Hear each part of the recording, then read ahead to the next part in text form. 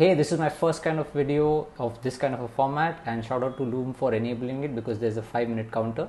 What I'll do is I'll have a topic and there'll be 5 pointers and I'll run through it. So the topic that I'm picking is my experience using DDG or DuckDuckGo instead of Google search for 6 months. Interesting topic. I've experienced it myself, so I'd love to share my observations. The first point, the main point is how good or bad is it? Well, it's pretty good, and I'm going to demo it to you. So I've set DDG as my default, so it takes my Omnibar everywhere on my desktop as well as my mobile, and Brave is my default browser as well. So let's take a query, right?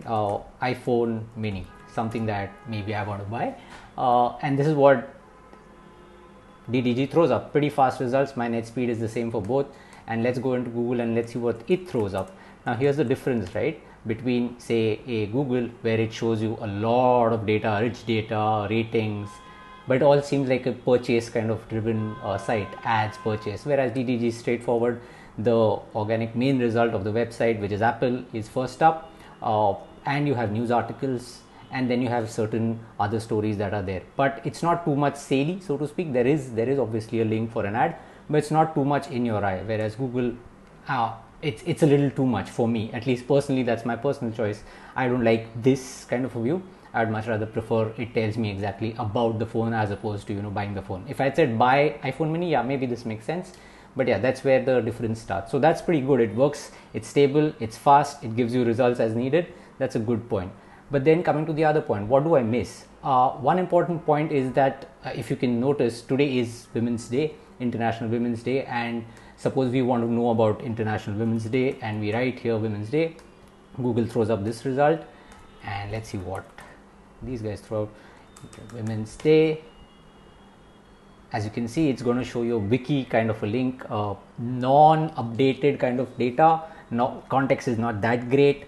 The freshness of this data set is much more clear, and most importantly, there is a doodle also in there, so you feel it's more cohesive to what is happening right now as opposed to just an indexation of existing data, right? If you see, just take this as a result. I'm somebody who really likes reading news, so if you want to look at news and news articles, Google is a great source. So West Bengal elections, for example, let's see what it throws up. It will show you most likely the date and some recent articles on that, whereas here I'm actually doubtful what it will throw up. I have not tested this. We'll see what it comes up with. Oh, actually it's not even coming with elections. It says election commission as a drop down results.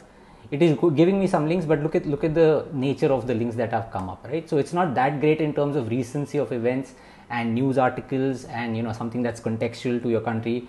Fun fact, if you saw the iPhone search also, Google threw me an .in kind of a domain, whereas DDG threw something of a .com domain, and it did not refresh to, although the Amazon link was .in, but if you can see, this is not an India website, so it will redirect there. So context is a little bit lacking on DDG, but that's fine. To me, it's pretty okay. But where does DDG then go ahead, apart from the ads and the privacy focus? One thing that I found that it does very well, and it's related to sale. We were looking at templates. So for example, if I want to look at HTML5 templates, these guys showed me some fantastic templates which were available for free, and it showed me domains which most likely Google will not show you. It will show you most likely Enamo or those standard. We'll take a look what these guys throw up, and this is where I kind of started thinking that, hey, this makes much better sense to look at, right? HTML5 template. This is where I started to see the difference, and if you can see, the results are also like that. Once you go into the results, you'll also notice that.